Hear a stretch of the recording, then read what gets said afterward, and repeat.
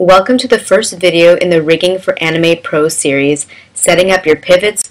So I repeat, these videos are not for Animate users, but just for Animate Pro users.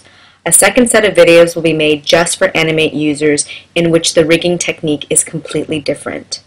So in these videos, we're going to show you an advanced way of rigging that is not detailed in the user guide. It may seem complicated, but let me reassure you, in the end, it'll be well worth it. I will try my best to explain why I'm doing what I'm doing, but don't get frustrated if things seem roundabout or redundant. I can see into the future, and let me just tell you, this way will be easier in the long run when you start animating.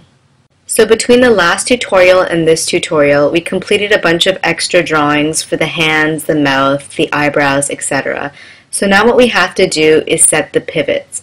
The only two body parts that we don't, or four body parts that we don't need to set the pivots for, are the two forearms and the two tibias, and that's because, if you recall, we already set them in the tutorial where we rounded the joints.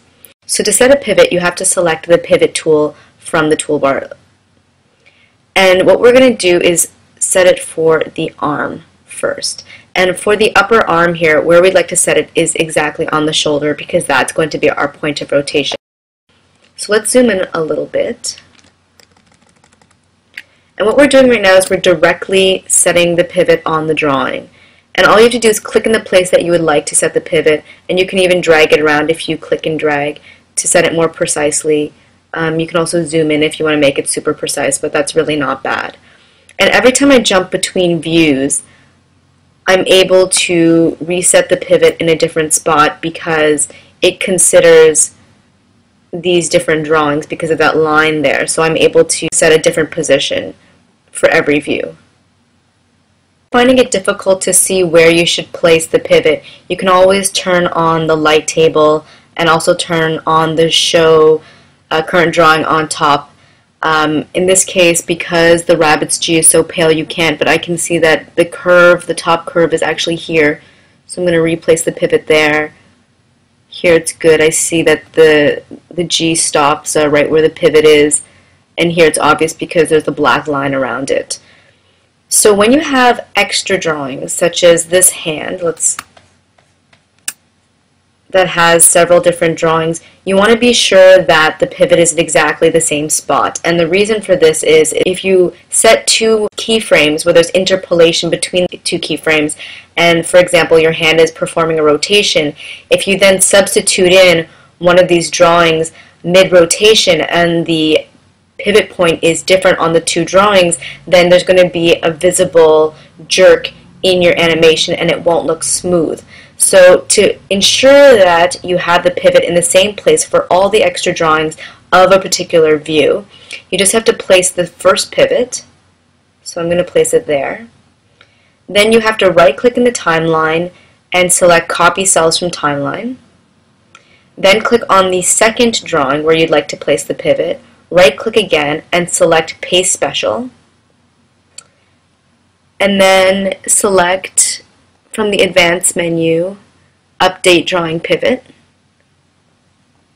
and say OK or hit Enter, and it'll place it exactly in the same spot. And then when you do it a third or fourth or fifth time, you can actually select Paste Special again, and because you just did a cut and paste, it'll do the exact same thing it performed before in the Paste Special before. So as you can see, the pivot is in the exact same place for all three hands, and also for the fourth hand, because the fourth hand is really just the first hand repeated. So the pivot is also in the precise location. So I'm going to continue setting the pivot for all the rest of the parts of the character, and of course I'm going to speed up this part of the video.